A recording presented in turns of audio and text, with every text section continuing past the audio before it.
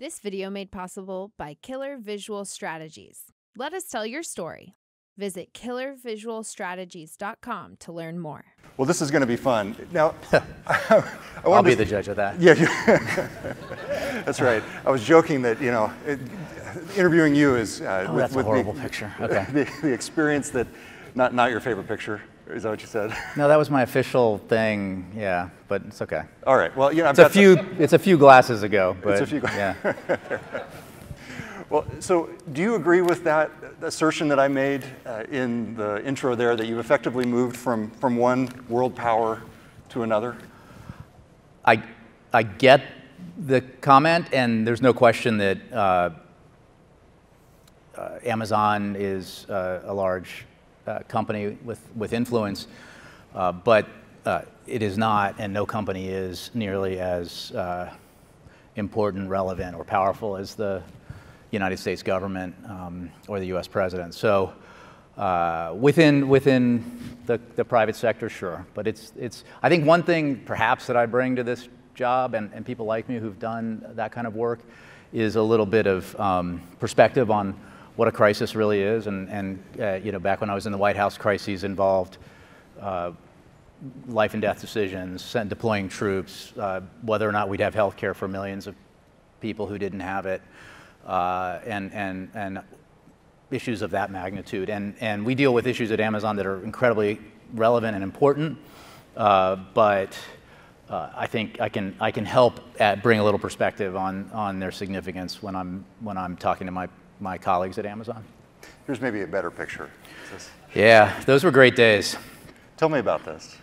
Look, it all happened serendipitously. You mentioned I was a reporter. That was my life, 21 years, 20 years at Time Magazine, and I didn't have plans to make a change, but as serendipity would have it, I'm in a really crappy garage band with a guy named Tony Blinken, who is a foreign policy person in DC I've known forever. He's a very close friend, and he had been working for Joe Biden in the Senate, his staff director on the Senate Foreign Relations Committee. And, Biden got picked, Obama-Biden won. I'm talking to Tony the day after the election, and I was, as a reporter, not an advocate at all, but Tony knew that I was very supportive, even though I had been close to McCain, that I was strongly supportive of the Obama candidacy and excited about his win. And he began talking to me about, hey, you should come in. And I was thinking, well, I speak Russian, maybe I could do something like buried in the State Department. And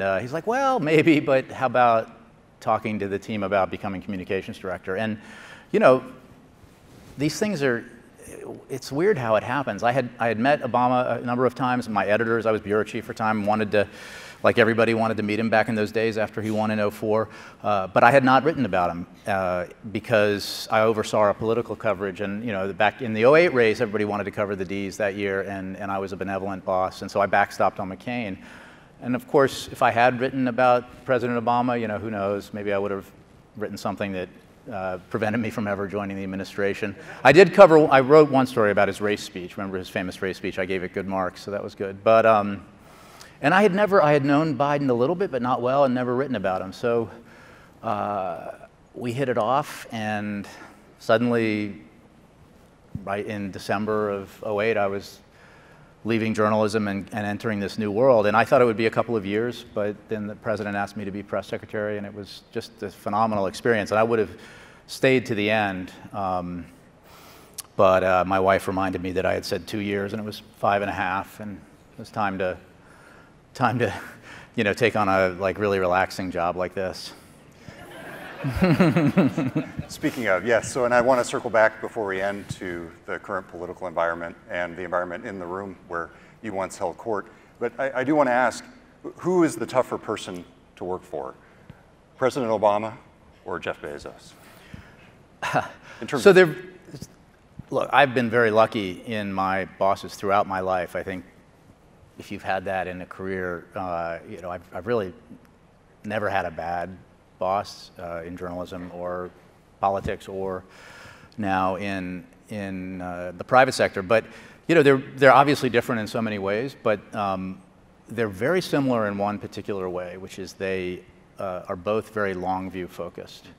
They're both, and Jeff has historically been willing to not do the things that typical companies or CEOs do when it comes to, like, you know, managing by quarter and maximizing share, all that stuff that he was criticized for in the early days.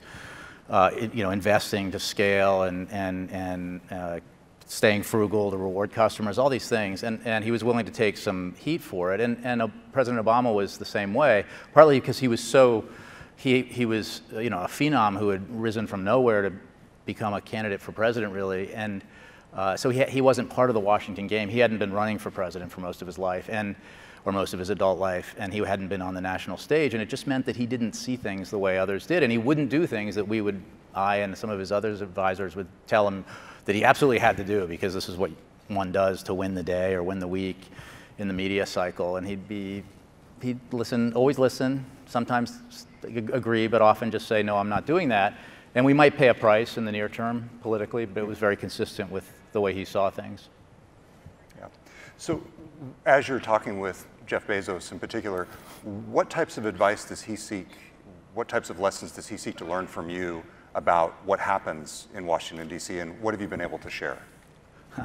Well, I guess, you know, Jeff is not, you know, somebody who's very political, and he's not spent much time focused on that world, either at the political or policy level. So, you know, before me, and certainly, you know, as I've been there with the excellent team we have in place, you know, he gets a lot of, I think, useful insight and information about how policy making happens, or how it doesn't happen in the case of Washington. How, you know, what different influential leaders might be thinking, what interests them the most. And one of the things we've tried to do in Washington, in growing there, it was an incredibly lean presence when I started, was to, you know, we have some subject matter experts now. We've become a resource, not just you know, not just a team that reacts to things, but, you know, we can provide information and perspective to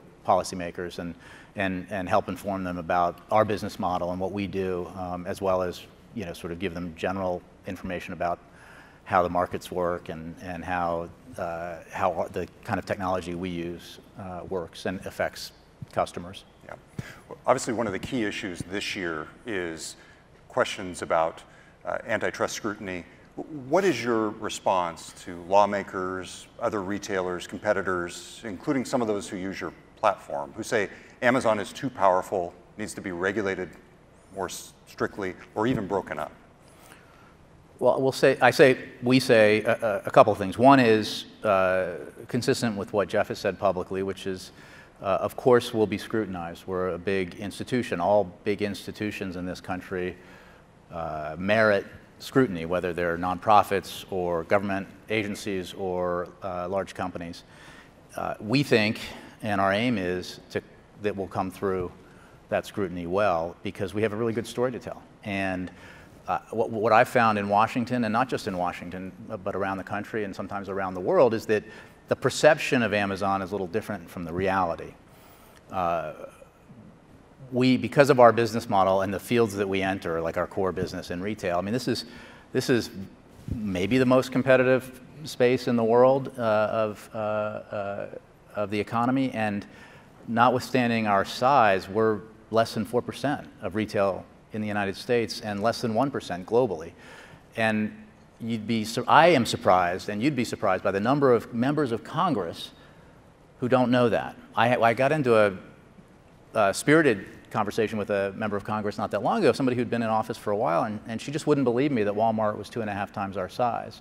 So I had to, like, get out my phone and show her the Google search, and which is not, we're not even the biggest retailer in any market where we have a business, which is not to say we're not big.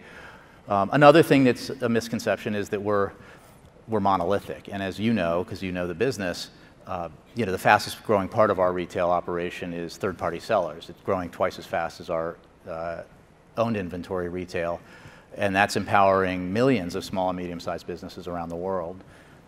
You know, and I think we have 200,000 of them who've, you know, with revenue of over $1 million, and you know, I think that's a great fact to point to when there are conversations about what the impact of a business like Amazon is on small businesses. You are a single-digit percentage of retail sales writ large, but if you look at total US e-commerce sales, you're right around 40%. And the next biggest competitor is eBay at 6%. So as you know, like a lot of these antitrust discussions come down to defining the relevant market. And so it sounds like your argument would be that retail writ large should be the market, whereas others might argue that e-commerce in particular should be. You're right, and I think the most recent survey said 37%, just to, yeah. And that's outside, that's not us. But you're right that is our argument, and it's also logic, because there's not a retailer in the country and soon in the world that hopes to have success that isn't hybrid, that isn't. It may be a physical store principally, but it's also online. It may be, some businesses that have started online and now established physical stores.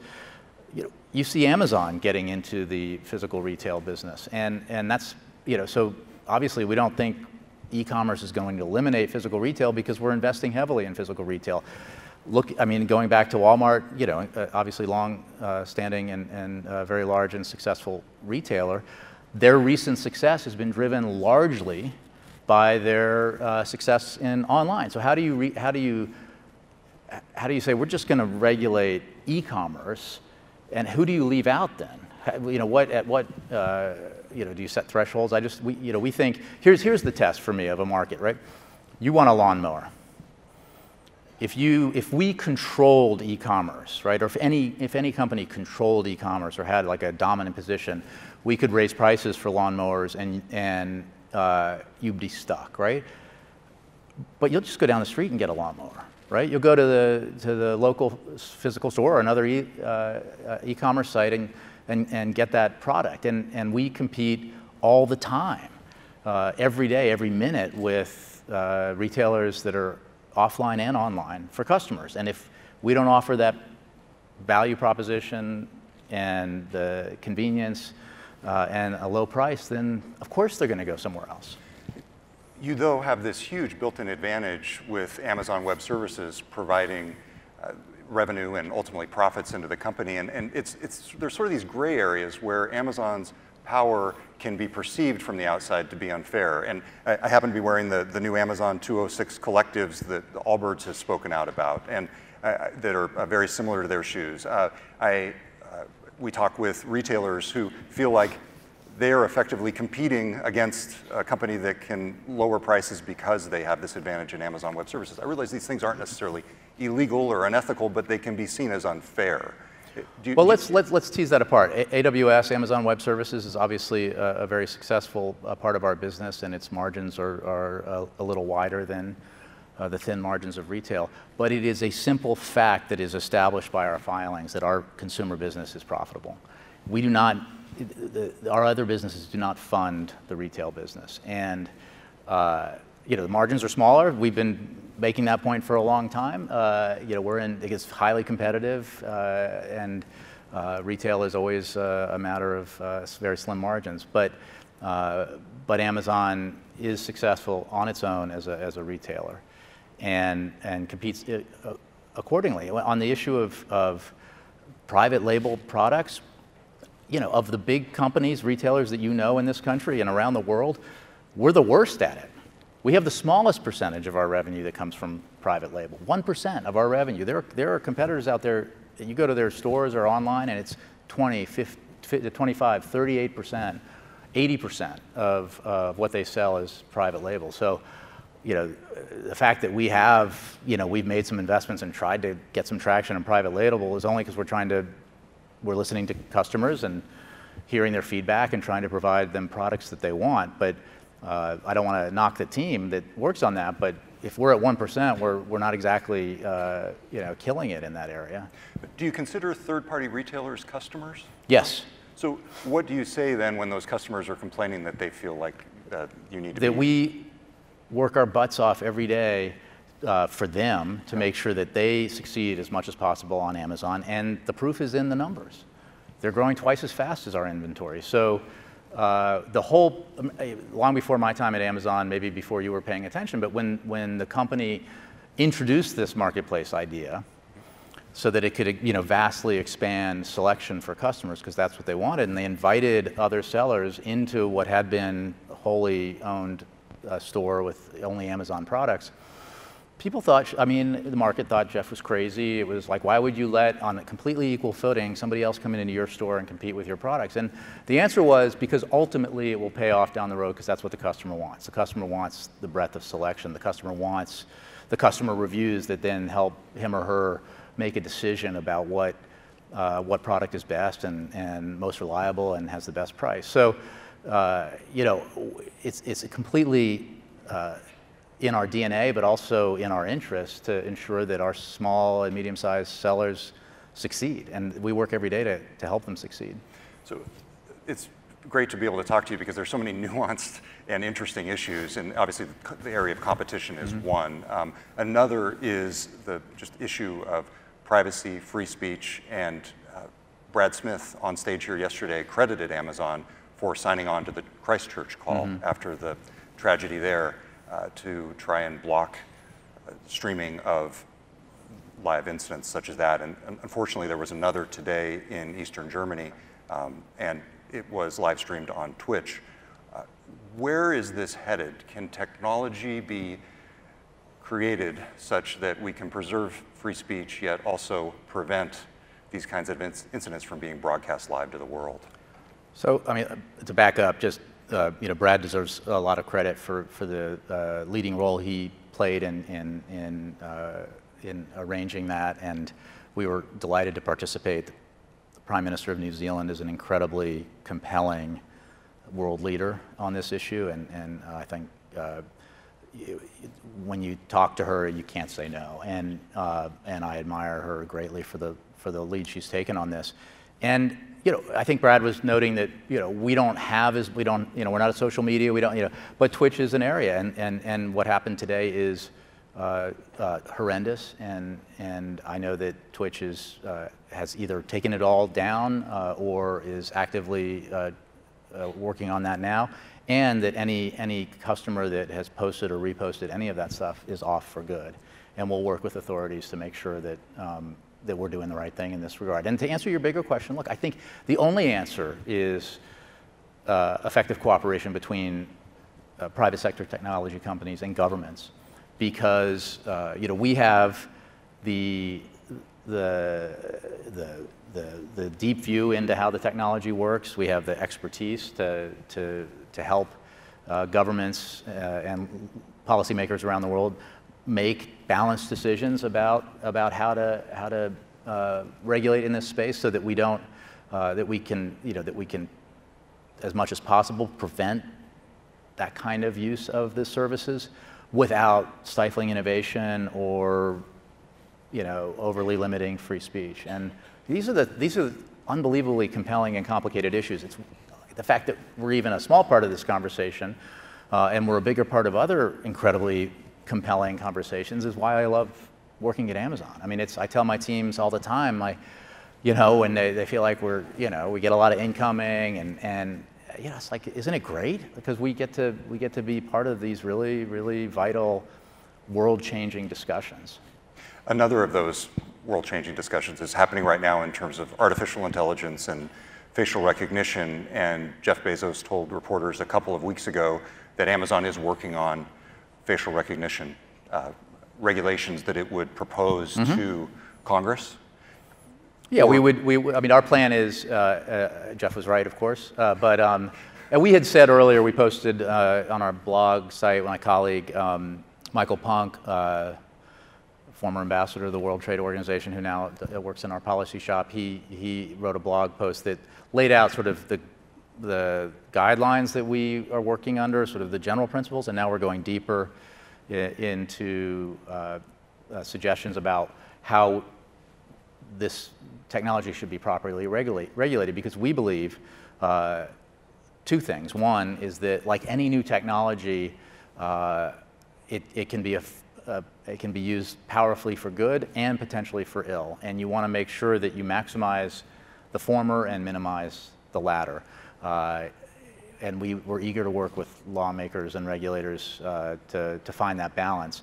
I would note that with our service, where the discussion is often around law enforcement use of it, we have yet to have a report of abuse by a law enforcement agency. If and when that happens, that customer will be cut off from our service. Wherever we are in the process of regulations and legislation, I mean, ultimately, the use by law enforcement agencies of technology like this, just as was the case with DNA, needs to have some guardrails around it. And those guardrails have to come ultimately from policymakers with the input of businesses, I think. So your specific input to them, will it deal at all with the issues or the questions of whether or not facial recognition accurately identifies women and people of color?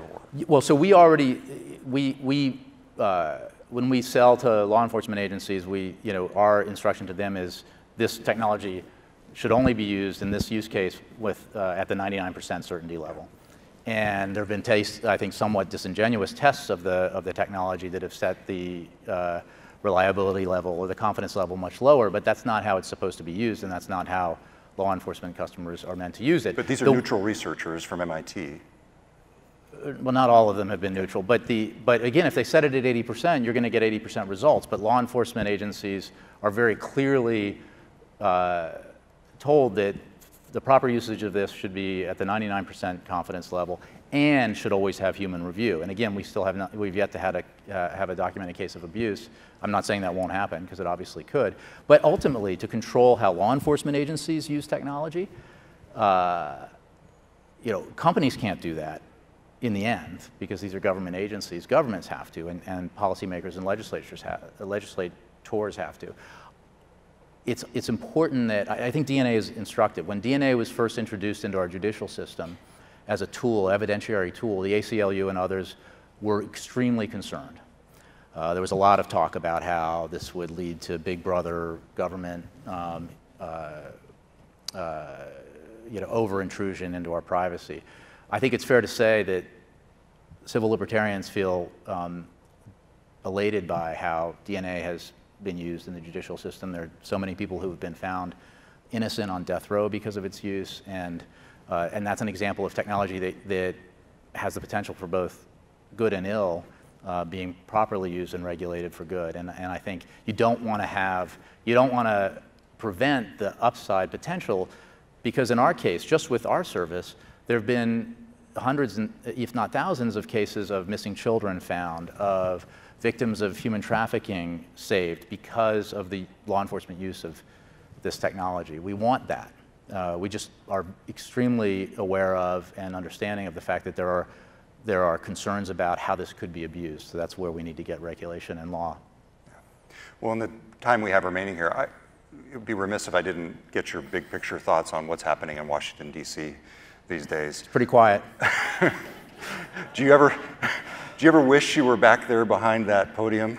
Only in that I wish my old boss was back there behind that podium. I mean, in that.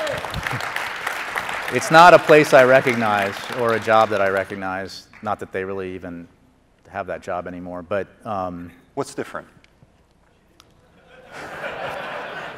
Look, I covered two White Houses before I went to work for one, the Clinton White House and the George W. Bush White House. And virtually with no exception, everyone I dealt with in those administrations, whether I personally agreed or disagreed with what they thought were the right policy decisions or the right way to approach things, I never doubted that they were patriots. I never doubted that they believed they were doing things that were in the best interest of the country. I don't feel that way now. And I worry great. I mean, there are things that we thought were could never change in our country that we realize aren't governed by laws, aren't controlled by laws. They're controlled by norms that have been built up, like the way we behave in our governmental institutions, and are governed largely by precedent.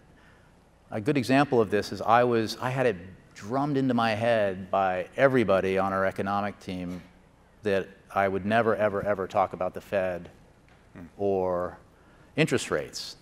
We don't do that from the White House. That would be, critics would pounce on you for trying to tamper with the Fed. I guess they didn't get that memo in the current White House. And I also, look, I mean, critics of President Obama and of me might laugh at this, but I never lied. I sometimes said things that turned out to be wrong, and we would correct them, but not knowingly did I say that. And not just because, not at all because we were morally superior, because we thought that would be terrible for the president, for the White House, for the administration, for the country, like for the credit. I mean, it is any presidency, is always in a struggle to retain influence and credibility. And why would you inflict that on yourself? And so when you can't answer something, or you don't have a good answer to give, you say, I'll take that question, or I don't have an answer for you. You don't lie. And there doesn't seem to be that standard today. Well, what about the state of the media as it relates to politics? Obviously, you're comfortable and you know how to sort of joust back and forth. You have to from behind that lectern. But it feels like it's something different today. What are your observations about the state of media and its relationship with policy and politics? So we got into it, I got into it, we would get frustrated, there were stories we hated, I would yell at reporters, I may have yelled at some in here, this room today, but but fundamentally, I believed, given where I came from, and I know that my colleagues believed, and I know President Obama believed, that the service and the value provided by and the value that comes from an independent media is elemental to our democracy. Of course they're not always going to get it right, and they're not always going to tell it the way we want it to be told as subjects of it. And that's true now, obviously, at Amazon. But the role is so vital. And in some ways today, one of the things that was frustrating when I was there, and we would frustrate, is that there was this urge by reporters to cover the next big gate, right? So what turned out to be minor things were always like, remember how, I can't tell you how many times in the 5.5 years I was there that reporters had declared that this is going to be what dooms the Obama presidency, whether it was the Deepwater Horizon spill or the IRS issue, whatever it was, and it was, or healthcare, the screw up with launching healthcare. And then when things worked out and didn't turn out to be that serious, it'd be like crickets. Nobody would ask about those issues anymore, and we'd move on. That was frustrating because it felt like they were sensationalizing stories and making crises out of things that weren't. That's not happening today. These are crises for real, and I think more than ever we've seen from the independent media, why they're important. And I think that while I know they're exhausted, my former colleagues on that beat and in Washington are working hard on really noble cause, and not always getting it right, and often falling prey to the way that political reporters tend to cover things as a competition and a race instead of at a higher level. But mostly there's been great work, and we're lucky to have them. You talked earlier about sort of the excitement, how interesting your job is. What would be your final message here to the crowd of tech leaders, business leaders, scientific leaders about your role at Amazon, where you see the future of tech going? What would you want to leave this audience with? If you're not a Prime member, I highly recommend it. It is Prime Day at GeekWire with you and Dave here on stage. No, look, I think we're all, Amazon's just one of many companies that are small and large that are part of these important conversations. And these are healthy debates. We have a very strong perspective on the competition issue that I think that has been mischaracterized, but on other issues around privacy and facial recognition and the like, there are valid views, and there will be debates, and there will be some kind of compromise result will take place, and we won't love all of it. Other tech companies won't love but that's how the process should work. And what I hope for from the political process in this is that open-mindedness. One of the things I find frustrating, and I'm going to do my thing here, is, I don't ask anybody, especially in the Democratic Party right now, to, run around campaigning on the fact that Amazon is good for the country, but because I know that's not politically palatable. But the fact is we are, and my view is if you're a Democrat or you're a progressive who still believes that capitalism is effectively regulated, is the best engine for economic growth and therefore poverty alleviation and job creation, then what do you want large companies, large employers to do? You want them to raise wages. As you know, last year we raised our minimum wage to $15 an hour. We've been actively lobbying in Congress for the federal minimum wage to be raised to $15 an hour. And if that were to happen, no doubt our wage rates would, like everybody's, would go up from 15. What else do you want major companies to do? You want them to provide their employees with full, comprehensive, high-quality benefits. Everybody at Amazon has always gotten the same healthcare benefits if you're a starting fulfillment center worker as I get, right? And then, as senior executives get. And then because of the changing economy, you want companies to invest, companies with the capacity to invest in this, to invest in upskilling, to create opportunities for their employees to learn new skills so that they can find jobs that are higher paying. We have been doing this for a long time with our Career Choice program. We just announced this $700 million investment to upskill 100,000 Amazonians over the next several years. That will be up, and across, it's not just fulfillment center workers, that's software developers who want to learn new skills. And some of the skills they learn will mean that they'll stay at Amazon. Sometimes they'll learn skills that take them elsewhere, and that's okay too. But that's what you want companies to do. And companies of scale, like Amazon, can do something like that and have a broader impact, right? By setting a $15 minimum wage, we put pressure on other companies to do the same. And we've actively called on other companies to do the same. And I think there are 40 million Americans working today who get paid less than the lowest paid person at Amazon. 40 million. And to hear some politicians talk, you'd think that that wasn't the case at all. And I'm really worried about those 40 million, as I am also focused on Amazon workers and making sure that we provide them the best experience possible. Jay Carney, thank you very much for joining us. Thanks, Jay. Yep. Appreciate it.